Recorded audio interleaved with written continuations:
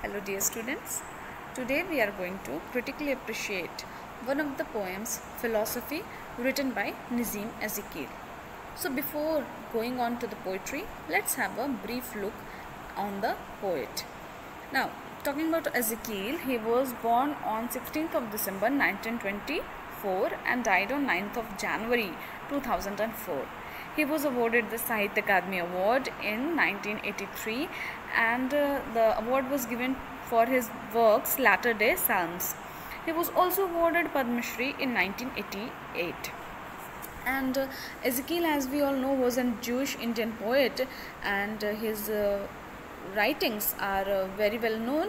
Basically, poems like The Night of the Scorpion or Island, which is an autobiographical poem.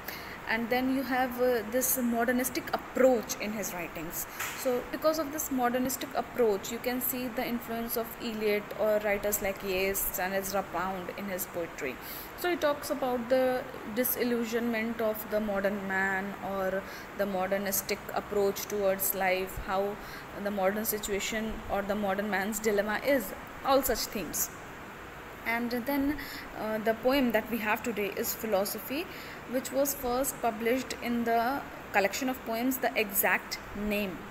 And this poem, Philosophy, although names is philosophy, but it diminishes the glory of philosophy and philosophers. Although in the other sense, it tries to establish the supremacy of poetry over philosophy or science and other such works. So he tries to say that our senses, something which is pleasing your senses, something which has got emotional touch, that is poetry, has got warmth and it is something to be sung of, whereas philosophy is something which tries to establish facts, tries to find truth, but cannot. And he says that what cannot be explained, do not explain. So if you are unable to explain concrete details, what a philosopher tries to do, tries to talk about the existence of life and the meaning of life and all such things. So if you cannot give a concrete answer to it, please do not try to do so. Do not try explaining things which are unexplainable. So one cannot explain the will of God, so just don't do that. So in that way he says that poetry is something which is warmer, whereas philosophy is something which is cold, and philosophy is something which is trying to find meanings which it cannot finally do so.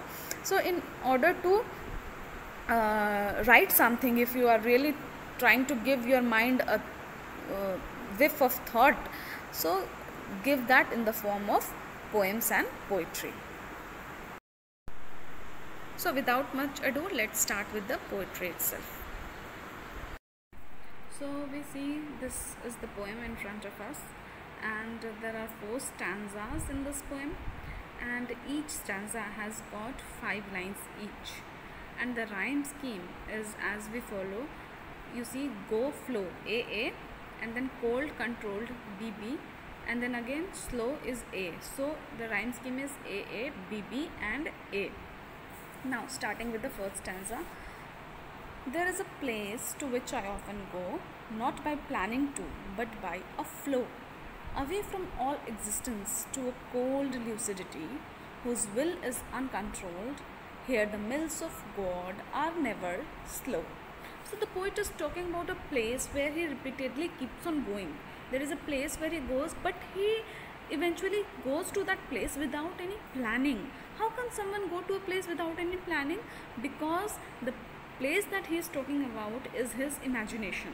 And you can see that when you are reading something or you are doing any kind of work, suddenly it is a brain which is hyperactive and it takes you to your imaginary world without you even knowing it. Unknowingly you just flow to that place.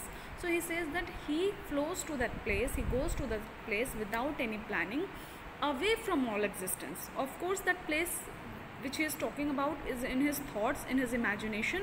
So it is away from the existence, where there is lucidity which is cold, where the will is uncontrolled. You cannot control yourself, and there is no warmth there, because it is the thought process which he is talking about, philosophy that he is talking about.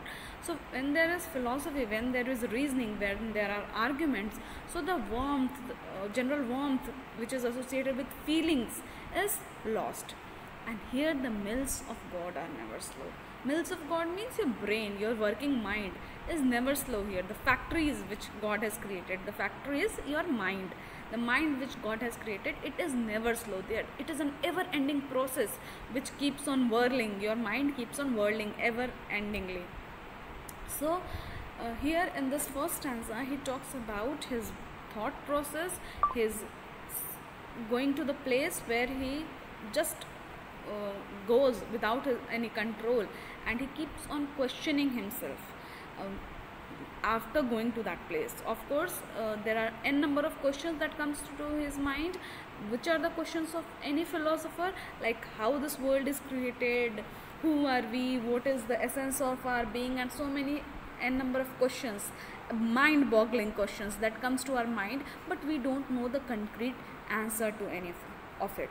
And philosophy is proof that none of them is able to give a concrete answer. Coming to the second stanza, the landscape in its geological prime dissolves to show its quintessential slime.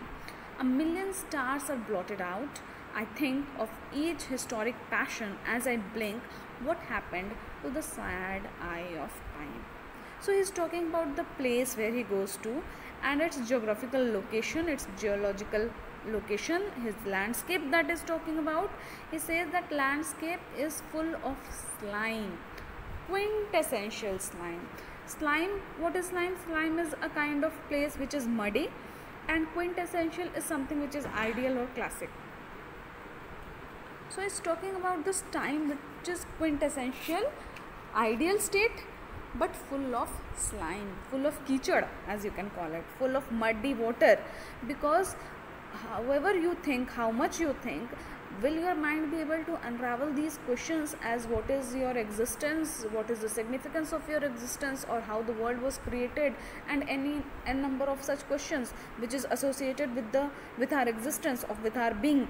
All these questions cannot be given an concrete answer. So when you cannot give a concrete answer, it is all muddy there. It is an ideal state of muddiness. And a million stars are blotted out. Stars are associated with light, and of course there is darkness. A million stars are blotted out, a million stars are extinguished. Why? Because you cannot give any light to the answers. You cannot give any concrete answer. That's why there is darkness, there is no light. I think of each historic passion, whatever has gone behind, and whatever in the history, whatever the philosophers gave, or whatever logic they pointed out, they are just passions which passed on with a blink of time. That is, and he is using the metaphor of eye for time, the sad eye of time, because as time passes by, it sees all, it watches everything, but it has no control. It cannot hinder anything.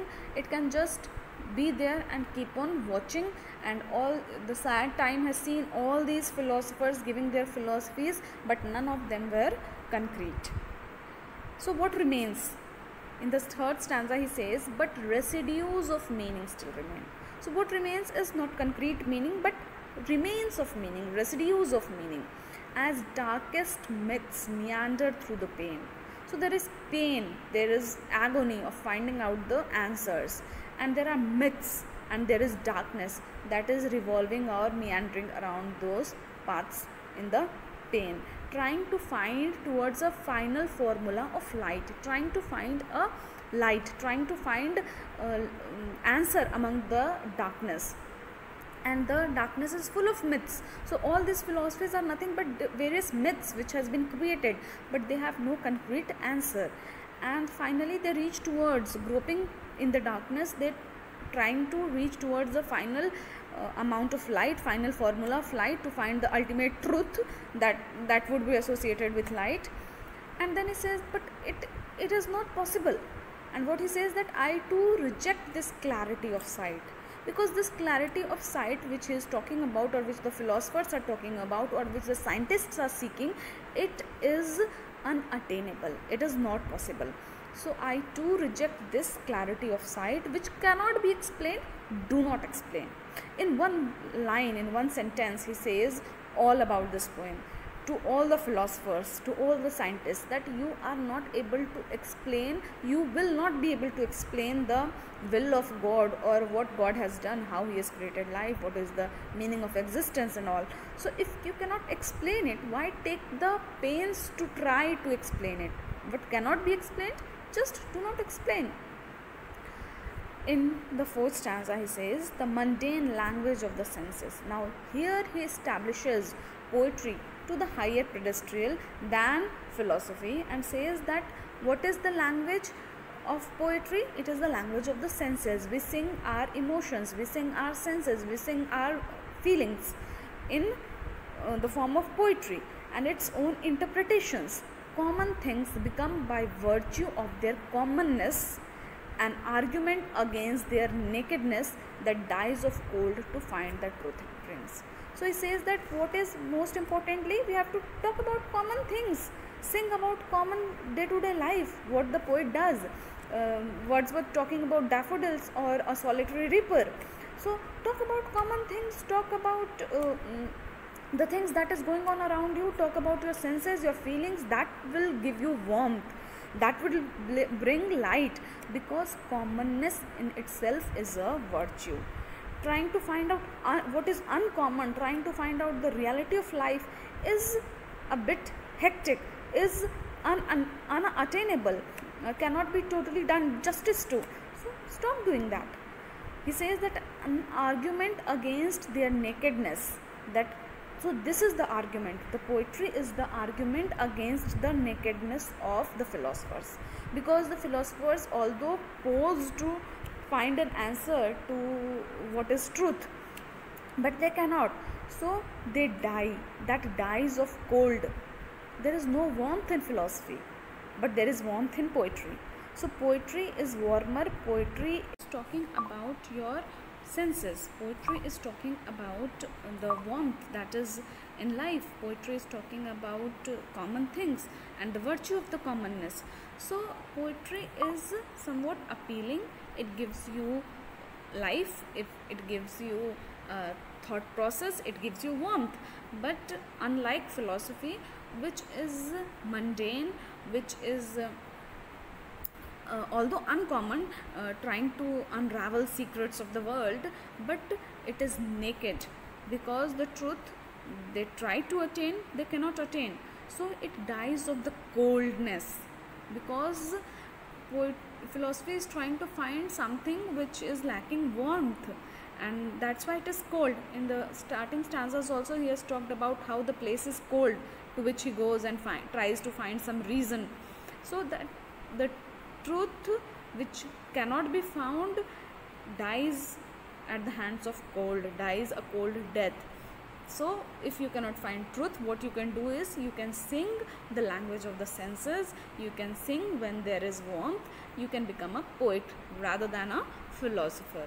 Is keeping poetry at a better pedestal, or the upper pedestal, on a high place rather than philosophy. So that was all about this poetry. I'm sure you all have must understood it. If yes, then please don't forget to like, share, subscribe and comment. Thank you.